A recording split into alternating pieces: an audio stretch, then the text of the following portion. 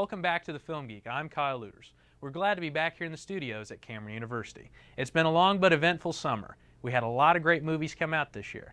Kung Fu Panda was a good animated classic for the family and the kids and everybody. The Incredible Hulk, I'm still not a fan of the big green guy on the big screen, but it was better than the last one. Get Smart had Anne Hathaway and Steve Carell in it. It was a decent remake of the 1960s spy TV series. Indiana Jones and the Kingdom of the Crystal Skull. What can I say? I went in with big expectations, and it pretty much was just Indiana Jones gets married, has a kid. Well, he doesn't even find out till halfway through the movie. And then he meets a bunch of aliens. I'm sorry, it's Indiana Jones meets Roswell. But finally, The Dark Knight redeemed the entire summer. It's now the #2 box office movie of all time. Heath Ledger was excellent. Christian Bale was excellent. Everything was just cool about this movie, and it rightly deserves to be #2 all time. It was an excellent summer, but this is the Film Geek, and we're not going to dwell on the movies of this summer anymore. Since it has been a while since we've had a show, let's take a look at the very special, one-of-a-kind Film Geek rating system. The best rating a movie can get is you should take a date, pay full price, and buy the popcorn and Coke. After that, go to the matinee showing of the movie. After that, wait for it to come out on DVD. And finally, if the movie is horrible, if it's terrible, if it's just plain bad, wait for it to come out on TBS. They buy stuff like that. And that's enough about the ratings. Let's get to the movie of the week. In the past couple of weeks, there have been a trio of R-rated comedies. You have Will Ferrell and John C. Reilly in Step Brothers, James Franco and Seth Rogen in the Judd Apatow Pineapple Express. These movies are great, don't get me wrong, but this week's movie of the week is Landmines and TiVo's ahead of the rest. Tropic Thunder is this week's movie of the week, and rightfully so. Essentially, it's a movie about making a movie. Ben Stiller writes, produces, directs, and stars. Robert Downey Jr., Jack Black, and Tom Cruise round out the cast of this comedy of epic proportions. This summer, Want to make this movie right? We take those boys up there, put them in the trees. Shoot the whole thing guerrilla style. real fear in their eyes. Real emotion. Yes, yes. The movie they think they're making Exterior, rainforest, dust, cut to a frightening jungle. isn't a movie anymore. I'm not an idiot. So, Bob. This feels pretty real! Exactly. Let's use it. Taking a speed, man. Some of us might not make it back. What do you mean? Like, not on the same flight? Who send you here? Hey, dude, you all right? Totally leaned into that, bro. You want to do one more? I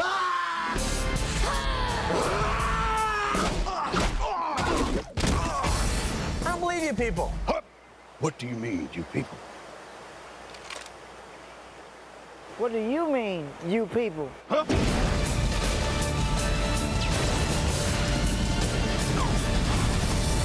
Tropic Thunder. To go a lot of trying just to get up that hill. Now we up in the big league. That's the theme song for the Jeffersons. Ain't nothing wrong with that. You out of your mind? What? You really need help. Man, just 'cause the theme song don't make it not true. This movie was excellent. I've already seen it twice, and every time I see it, I'm more impressed with Robert Downey Jr.'s performance. In the movie, he plays an Australian actor who's playing an African-American platoon sergeant. He's just hilarious in the role. Jack Black was good as always. Ben Stiller did excellent in this movie. He wrote, directed, produced, like I said earlier, he just did excellent.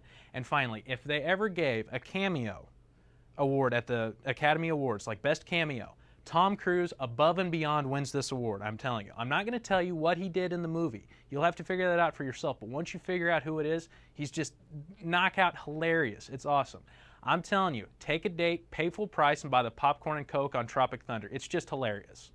And that's it for our movie of the week. And now it's time for upcoming flicks.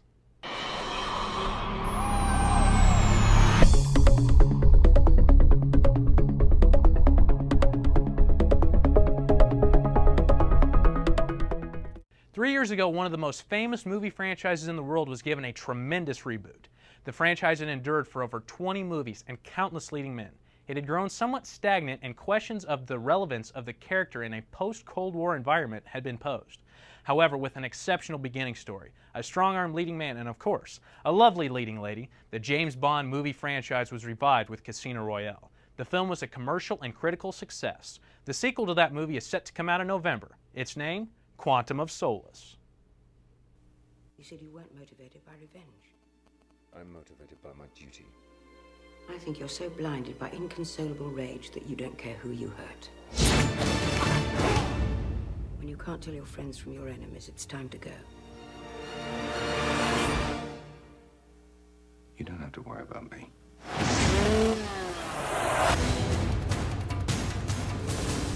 Restrict Bond's movements. Put a stop on his passports.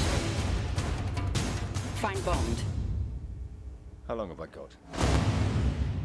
30 seconds. That doesn't give us a lot of time.